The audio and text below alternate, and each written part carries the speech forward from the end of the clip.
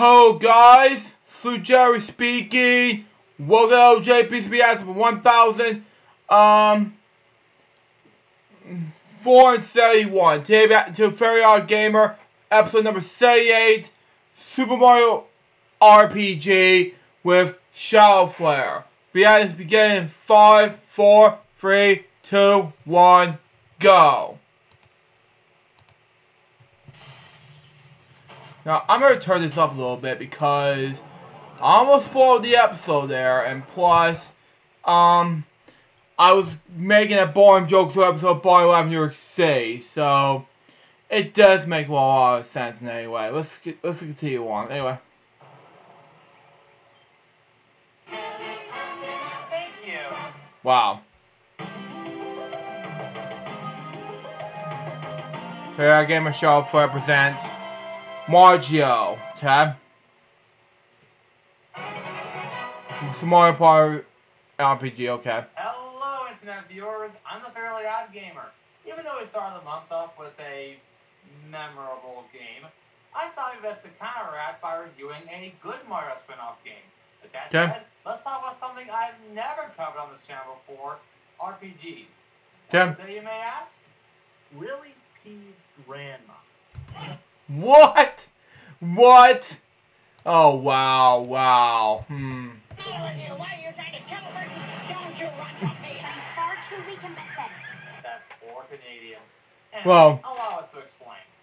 RPGs, also known as role-playing games, are games in which players can assume the roles of characters in a fictional setting, not of the acting type.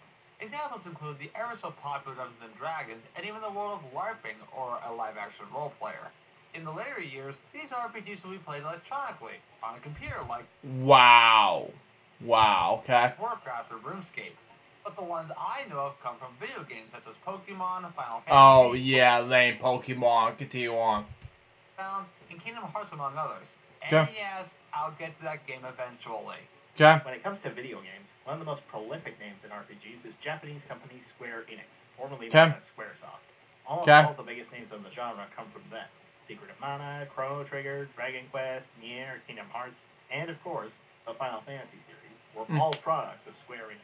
So it only made sense that Nintendo would pick up on their success and partner on a project with them. If you watch this remix, Final Fantasy for you. Continue on. And non-surprisingly, the project in question had to involve a plumber, a kidnapped princess, a giant Koopa, a pop of white toad smoke, and even Pinocchio. Wait, Pinocchio? Okay. Not kidding about the last one. According to Nintendo Power, Gino was actually described by Square as Pinocchio. Wow. If you think that's weird, you're in for a fun ride. This is Super Mario RPG, Legend of the Seven Stars. Wow. However, for this review, I have good news and bad news. Wow. Bad news is there's no possible way to review the Super NES version, well, as of now. Wow. Wow. Okay. You should do it another time. Continue on. Unless I have a Super NES Classic, but I don't have the time or money to get one. Yeah, however, I want to save the money for it ASAP.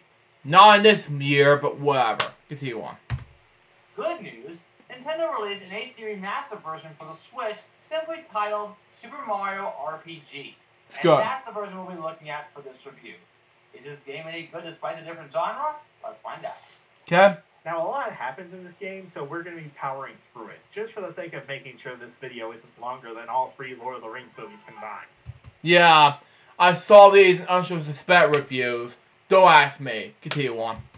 Surprisingly, neither the logos for Nintendo nor Square are shown in the remake, unlike the original. Anyway, as Princess Peach enjoys life outside the Mario house, a sunny day turns dust and cloudy as Bowser, no surprisingly, swipes away Peach, taking her to his castle. Wow. For the gazillionth time. And of course, this begins our long and arduous journey as Mario heads straight to Bowser's castle. Huh. That's actually kind of refreshing. This could actually be the shortest RPG ever. You move Mario with the control stick in an isometric view, which I'm mostly not a big fan of, and running into an enemy quickly transitions you to that fighting style that Square is best known for. Each character is equipped with a regular attack with the A button, items that we'll discuss later with the X button, whatever the other option is with the B button, and your special abilities at the cost of flowers, flower points, with the Y button. If you press A again quick enough, then you can perform a timed attack, therefore inflicting more damage. And whenever an enemy attacks you, then you can defend yourself by pressing A. But with frame-perfect timing, then you can take no damage at all with enemy attacks. Wow. You can't block every attack, but it does come in handy. Also, when battling enemies, you can even score some bonuses that could result in either refilling your health, increasing your stats, or allowing you to attack a second time with a said character. After defeating every enemy, you're then rewarded with experience points to help level up your party and coins, if any. After fighting off some Koopas, Mario makes his way to Bowser's throne room, where the big bad Koopa King himself has Peach hanging from the ceiling. Mario and Bowser proceed to battle atop the 2 chandeliers. Oh, I'm sorry, chandeliers. Chandeliers, okay, makes sense. Bowser, but instead attack the Chain Chomp holding the chandelier. After enough hits, the Chomp lets go and Bowser falls. Wow. Wow. Wow. Okay, not like that, but Mario defeats Bowser and saves Peach again. And so, once again, the day is saved, all thanks to a giant sword. What's that doing here? That, disembodied Powerpuff Girls narrator voice, is Exor, second in command to the actual antagonist of this adventure, Smithy. Yeah, it was voiced by Zero Night, better known as Seth. Watch is Seth Sprio. Continue on. Malin? No. Aw, he make a nice film director. So Mario gets flown to his 1-bedroom house. Where does Luigi sleep? Probably in his mansion somewhere. And Toad finds him hanging on a clothing hook. Mario, what are you doing? Oh, you know, just hanging around. Wow. By the way, the remake allows the game to save automatically, whereas in the original Super Nintendo version, you had to save via these save blocks. But even if I had the original version, I would still save via save blocks. So after Toad's lesson, Mario makes his way back to Bowser's Keep to find that it's been completely taken over by the Smithy gang. Wow. Okay, take back my shortest RPG ever statement. We're in for a ride here, folks. Be very afraid. Anyway, without any re-entry to the castle, Mario heads back home where Toad tells him to inform the Chancellor of the Mushroom Kingdom on what's been happening lately. By the way, this game features a map, while more to the likes of Donkey Kong Country, but also acts the same as Super Mario Bros. 3 and both Super Mario World games. Wow. There's also item boxes in the form of chests that contain coins or items like mushrooms, syrup, or even a Starman. I am invincible! Not only can you defeat enemies by touching them like before, but you can also get experience from it. The more experience you get, the quicker you get to leveling up. And speaking of which, leveling up a character increases his or her stat points. But you can also select the bonus whether it's enhancing your physical attacks, increasing your max health points or HP, or enhancing your magic ability or your special abilities as previously mentioned. This is pretty much how you'll be playing the entire game. Wow. It sounds complicated, but compared to other RPGs at the time, like Final Fantasy VI, for example, this is actually really simple. Wow. It's a good entry point for newcomers to the genre, in all honesty. Eventually, Mario makes it to the Mushroom Kingdom. It's here where he first encountered 2 key locations found in most of these worlds. First, that's the inn, allowing Mario to either stay in one of the rooms for no reason, or to help... Wait, what is her name again? Hang on. Honesty. Eventually, Mario makes it to the Mushroom Kingdom. It's here where he first encountered 2 key locations found in most of these worlds. First, that's the inn, allowing... First is the close caption, hang on. First there's an N. Okay, continue on, okay. To either stay in one of the rooms for no reason, or to help save the game. And finally, we have the shops. With the coins collected, you can use them to purchase extra character abilities and even items that help you during your adventure, like mushrooms for healing, honey syrup for replenishing your flower points, cleansing juice that helps replenish your team during battle, and finally there's pick-me-ups that let you revive a fallen ally. If you want this to be easier, then I suggest stocking as many pick-me-ups as possible, because trust us, you will need them. So Mario heads over to Peach's castle to find the Chancellor when suddenly... Do I dare know what it is? Use your imagination. It's like body difference. Continue on. Chancellor. No, not that one. And Mario explains the situation via shape-shifting into other characters? What the heck? However, it's here where he meets Mallow after being robbed by a small dinosaur. Oh, and he can't cry or a giant storm comes in. Okay, is this Mallow or Princess Elise? Actually, he's more of a water god that resembles a puff of smoke. Well, according to him, he's a frog. Then how come he can't jump? It kind of reminds me of Robin from the Muppets, a frog, or rather a prince-turned-frog, that can't swim. Don't worry, we'll get there. That purple fellow, Croco, stole his grandfather's lucky coin, and clearly he needs help getting it back. And as a result, Mallow becomes the first ally to join Mario in his quest. I would make a book of the game reference from my part to the Holy Grail, but then we miss more of the important stuff. Wow. Whenever Mallow's in battle, it's best to use him for offensive spells like Thunderbolt and eventually Shocker and Snowy. Think of him as your star mates throughout the early stages of the game. So a Toad caught sight of Krako zooming past him. Why didn't he stop him? Because the Toad left his bazooka at home. How else would I kill the princess? And Toad gives Mario a map. However, by choosing the map in the pause menu, you can actually fast travel to any previously visited area. So Mario and Mallow chase Krako through Bandit's Way, which is littered with platforms and spinning flowers that make you jump really high. Eventually, you catch Krako and battle him, taking back Mallow's grandpa's coin. Yeah. Also, with his weakness of fire, I just turned Krako into Spyro. And then Mario steals Krako's wallet. Are you sure that's his wallet? Just because the game said that Krako left a wallet doesn't necessarily mean it's his wallet. Fair point. He heads on back to the Mushroom Kingdom, and everything changed when the Shy Guy Nation attacked. Being free-spirited as young schoolgirls bouncing on pogo sticks, the ultimate free-spirited device of all time. Dear my Whimsy! But in actuality, these Shy Guys are led by the first boss of the game, Claymorton, a small devil riding a pogo sword. The boss fight really isn't that hard, even with the pogo-riding Shy Guy bodyguards. Defeating him earns you coins aplenty, as Mario finds the first of only 7 Chaos Emeralds, stars. Actually, that's not a bad idea for my next new game. If it's not Sonic Adventure 3, I'm not interested. Wow. After rescuing the Chancellor, Mallow suggests that the party head to Tadpole Pond to visit his grandfather, because he knows everything. Wow. Before doing so, they have to make a quick stop at the Kero sewers, which leads to Tadpole Pond. But beware of the Balloon, a 4-horned monster with literally 4 eyes that likes to eat everything.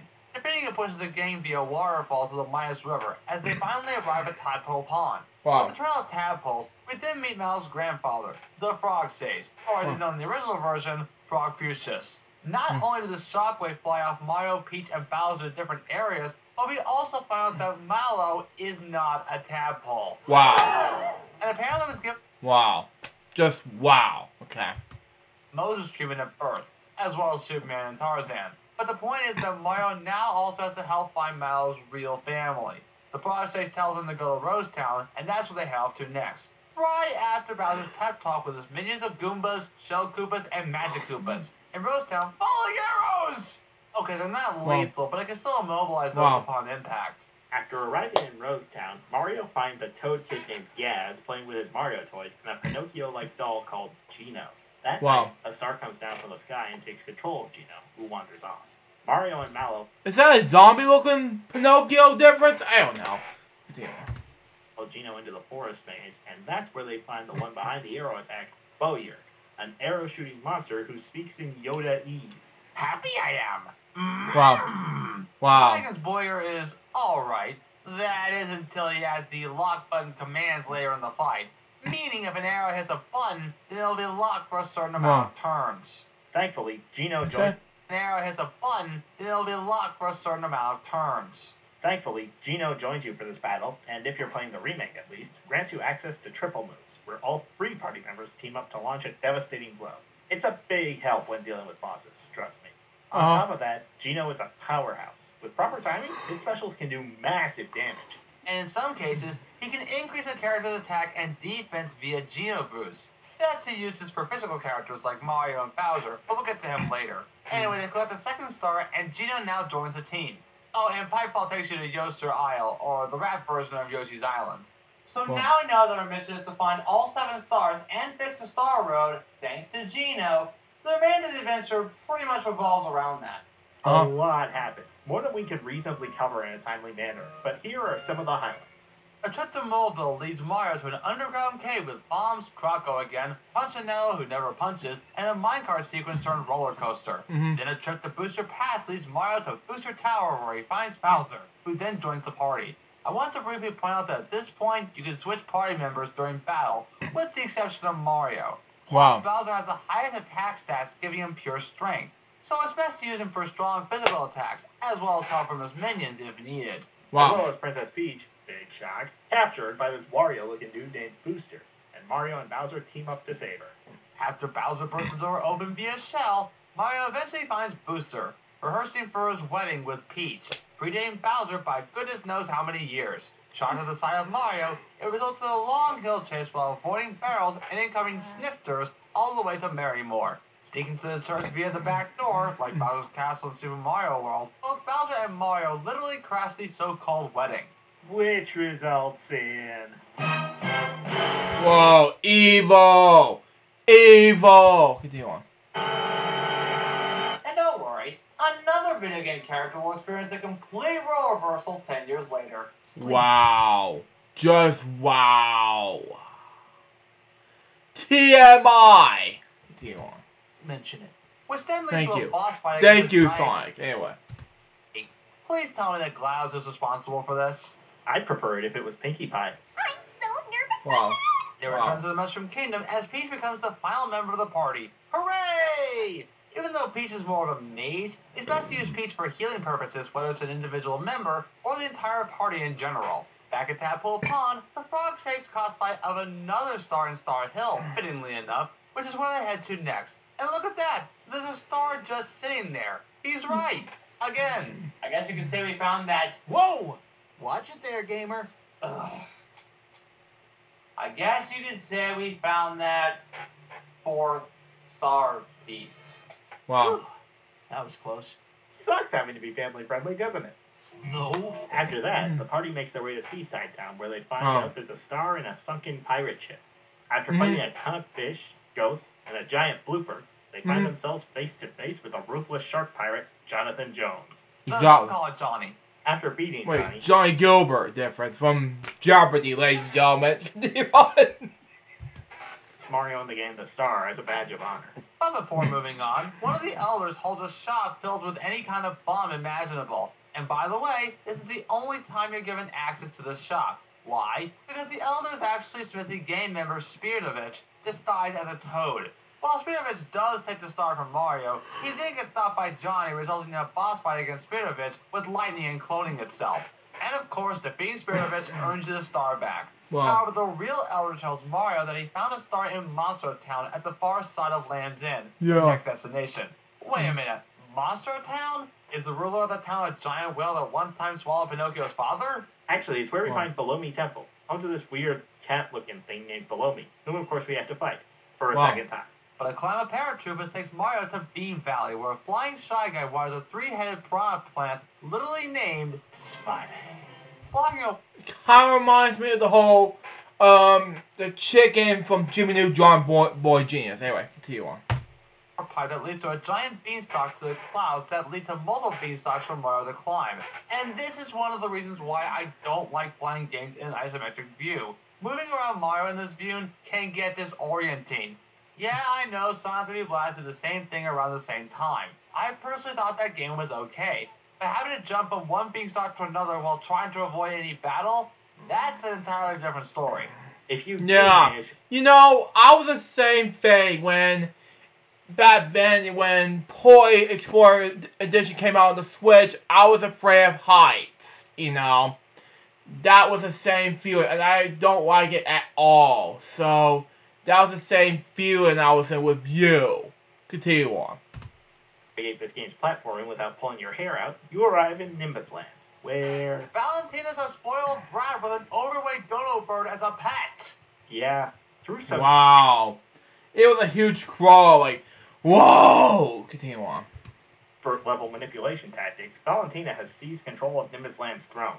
Allow me to describe these two in one short clip. Liar! It's not until we meet the sculptor Garo, where we find out that Mallow is actually the prince of Nimbus Land. And based on his childhood, wouldn't that make him a frog prince? Wow. Come on, if I didn't make that joke, I'm sure 100 people would. Disguised as a golden statue, Mario enters the castle as his gold disguise wears off. But hey, at least Birdo makes a return from Super Mario Bros. 2 USA. Also, I defeated Dodo via Starman.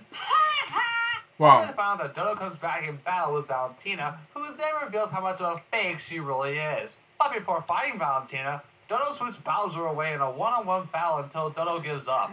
Meanwhile, the others fight Valentina as Bowser and Dodo return for a giant 3-on-2 battle, until Valentina and Dodo run away like the cowards they are.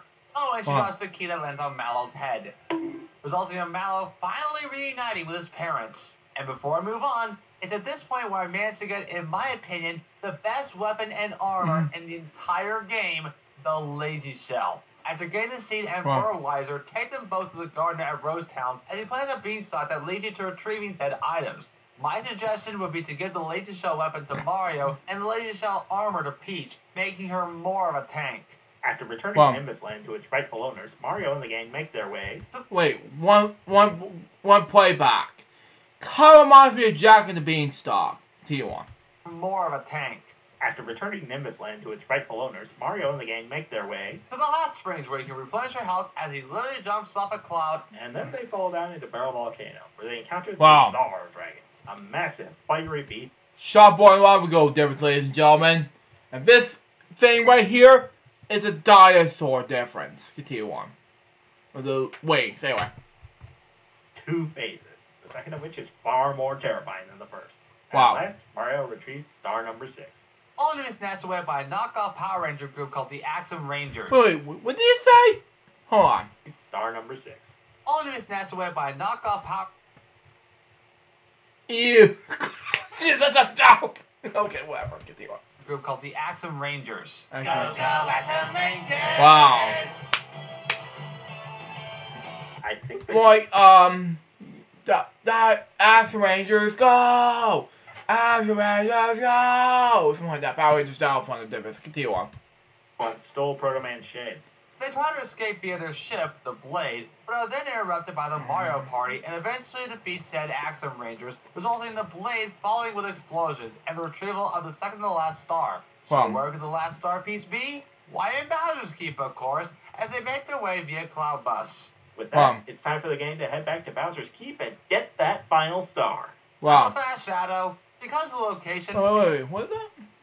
Bowser's Keep and get that final star. Not so fast, Shadow. Because of the location, it's best to have Bowser with you whenever in battle, because any of his... Wait. It just... Oh my god. This... whatever this thing is fat? Seriously? Continue on. Can simply run away. They wouldn't want to fight out their own leader, right?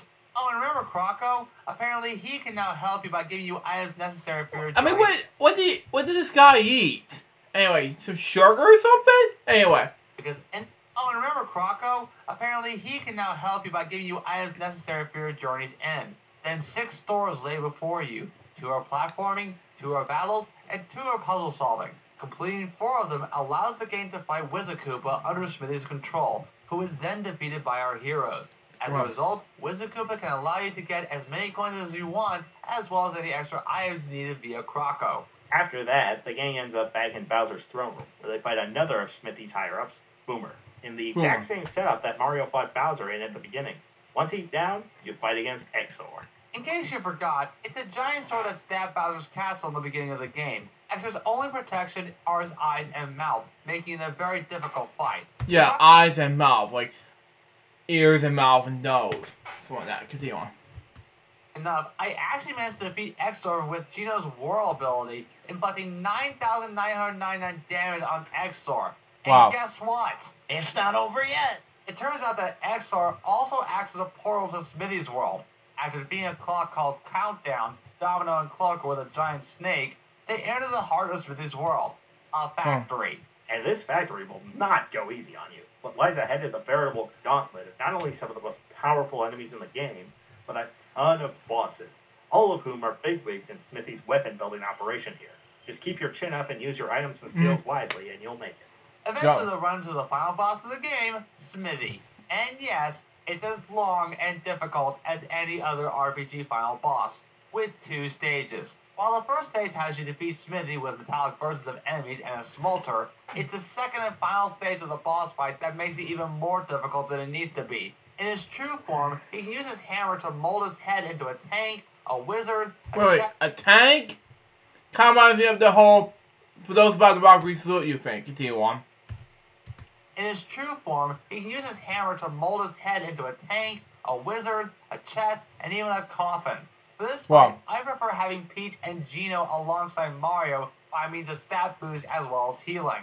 Also, it's best to use every offensive item imaginable, like bombs and whatnot, in addition to your physical attacks and magic spells.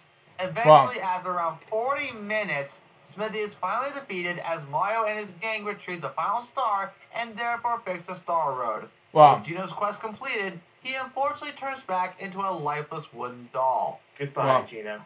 You may never appear in a game after this. No, I'm not counting that. But we will hold you close in our hearts like a treasured friend. and everything is back to normal. And look, Booster gets to marry Valentina with Dodo as the priest. They deserve each other. The game ends with a giant parade, and everyone lives happily ever after. The end. Wow. I feel like we've forgotten something. It's kind of like, let's say, for example, man, SML, videos. Some more Rogan difference. Continue on. What? Is this an RPG? They used to take forever anyway. Ain't that the truth? RPGs really are not my thing. Actually, you do bring up a good point. There actually is something we forgot to mention. The bonus gameplay. Wow. In addition to getting a stay voucher, making your way back to Monster Town results in a hidden boss fight called Plus, courtesy of, boss fight database. Okay, continue on. If you're good enough, you can actually beat him in 3 turns. And while we're at it, why don't we talk about the game's music? Super Mario RPG's soundtrack was composed by Yoko Shimomura, who's also done music for Final Fantasy XV as well as the Kingdom Hearts series. Watch this remix, again, Final Fantasy 15 for you. Continue on. Her compositions are some of the best tunes in Mario history. Not only managing to capture the atmosphere of each area perfectly, but also managing to be catchy as all get out. Seriously, she's a genius. I think that just about covers everything. What are your final thoughts, gamer? I have to say that for an RPG game, it's actually not that bad. I'm not much of an RPG fan, knowing that most of them take longer than necessary. However, Well, to me, I'm a PC gamer person, so just what I let you know about it. Just more about it, per se, when we react in videos like this. Continue on. Just my regret. Continue on. Anyway. to this game, it's actually pretty short in terms of length. While it did take me a total of 15 hours to beat this game, you can still beat it in a whole weekend if you're dedicated enough. Wow. Graphically, it's about what I expect in an HD remaster. Enhanced 3D graphics with incredible model quality. And yeah, I know the original version of the Super NES was more of an experimentation, so I'll give it some slack. When it comes to the gameplay, it's also what I expect for a turn-based RPG. Yeah. The character does his job pretty well, and I think it's a good way to get newcomers into RPGs, Uh-huh. or rather the basics of it. But again, I'm not that keen with the isometric view, especially for a game that now has full 3D qualities and capabilities like... It's kind of like 3D, like, for example, Sharp Boy, like, Spy Kids 3D, which I saw in Fears, the first one I saw in Fears, and other things like that. It makes more sense, gamer. Yeah. Yeah, try to do something better, you know? Continue on. rotating the camera if need be. The music is great to listen to, and my overall experience with it was tedious at first, but at least I had some fun with it. Overall, Super Mario RPG is a fantastic game, and I recommend it to anyone that wants to get into RPG gaming. Even though it's not available for Virtual Console anymore, and getting a Super NES Classic can have a hefty price tag, I think the remake is a good way to help suffice that. Give it a try when you get a chance. Even as someone who really isn't that into RPGs, I can't deny, Super Mario RPG is one of the best games of its kind. The writing, story, and presentation are packed to the brim with charm, which I believe can win over even the most cynical RPG hater. The combat system puts it a league above other RPGs too, in my opinion. Square found a way to make turn-based content more engaging for Mario fans who probably wanted a little more action, and it paid off wonderfully. So wonderfully that pretty much every Mario RPG going forward would look to this game for inspiration. I recommend the Switch version over the original because of the quality of life enhancements, but I think you'll have a good time regardless which version you pick. It's not perfect, and I don't know if I ever see myself playing it again, but there's a reason generations of Mario fans remember this game so fondly, and I'm happy that a whole new generation gets to as well. You know, after playing a game like this, I feel like I need some rest. For RPGs, that is. Plus, I want to go back to the mainstream Mario games that he is best known for. So next time we meet, we're going to look at some of the 3D Mario mainstream games. I'm the Fairly Odd Gamer, and I wish you all good luck for the rest of your day or night, wherever you are. Take care, everyone. Okay.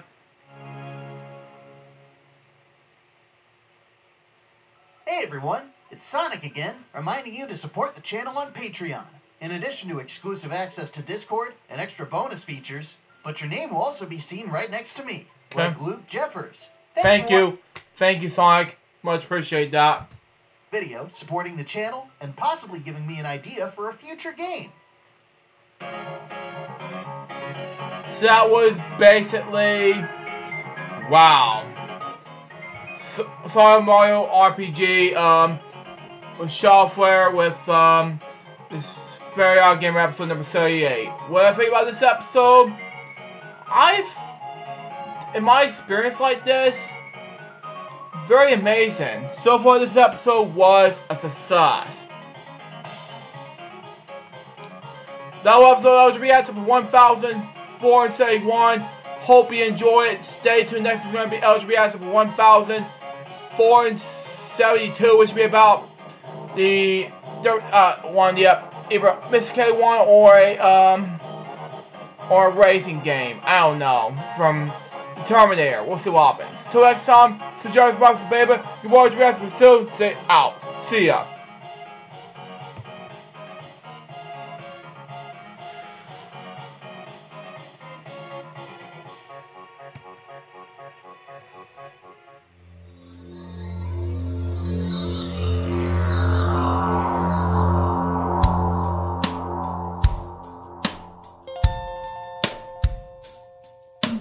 Given unto me this life I'll never take for granted, and given all the time I failed to really understand it, I never sought to meet the maker of reality, the one who gave the life that which is always happening, but I tried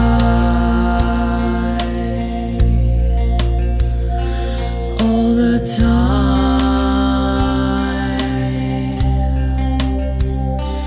I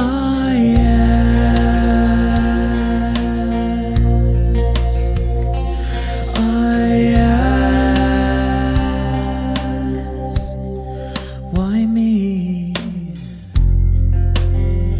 Why was I the one to see things as I do under the moonlight and the sun? Perception is the question, and the giver holds the key.